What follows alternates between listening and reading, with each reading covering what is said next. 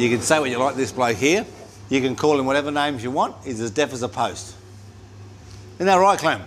Are you deaf? See that? Don't answer.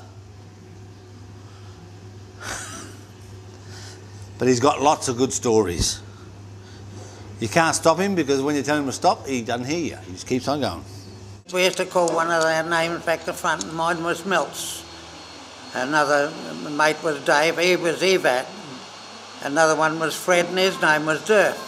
Somebody say, what do you say, Durf? That's not his name. Yes, it is. Back to front. You ever seen that? Do that? Yeah, all our names were back. Did you use that back to front language? No, it was too far away from me. I've got the hearing aid. How long ago? How long ago did you used to use that back to front language? No, I'm not getting it. 1 minute. How long ago? How long ago was you reversing your name? Oh, back in the 20s and 30s. There you go.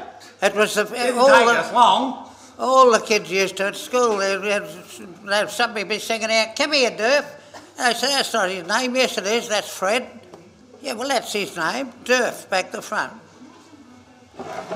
Back in the 30s it would have been.